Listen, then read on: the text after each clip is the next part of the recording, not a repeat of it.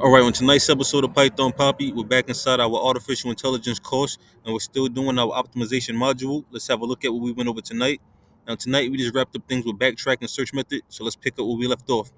This was the implementation of a very simple backtrack and search method, where really we just went through each of the variables, picked one that wasn't assigned, tried the possible values the variable can take on, and if it didn't violate any constraints, then we kept trying other variables.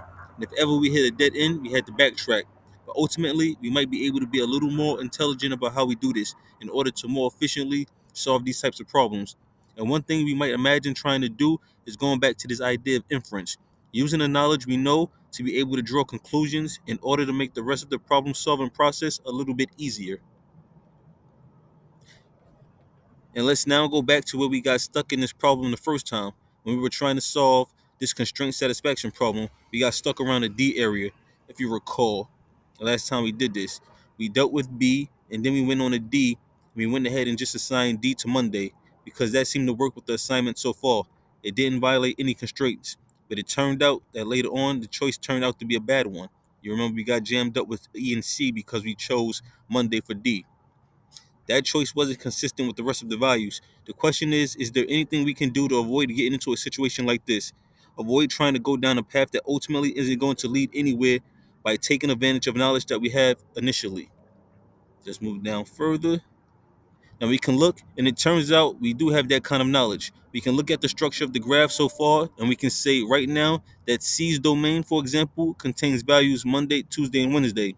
And based on those values, we can say that this graph is not all consistent.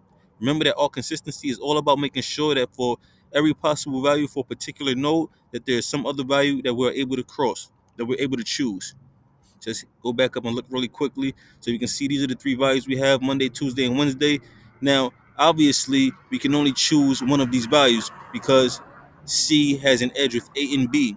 A is already Monday, B is already Tuesday, so that will cross off Monday and Tuesday, which means C will ultimately only be left with Wednesday. That's just to move ahead just a little bit to give you a breakdown of what we're doing. And based on those values, we can say that this graph is not all consistent. We did that already. And as we can see, Monday and Tuesday are not going to be possible values that we can choose. I just explained that to you. So using that information and making C all consistent with A and B, we just make C Wednesday. Now, basically, we just went over that tonight. We went over the process of going through the steps of again, but we did everything manually using inference or knowledge that we already have instead of doing backtracking. So we didn't do any backtracking tonight. We just based everything off inference, and we ultimately came to the same conclusion that we did last night. So that's what we did tonight. I think that was the end of backtracking. I'm not sure, but I'll keep you posted every step of the way as usual. It's the Python Papi. You guys stay Gucci.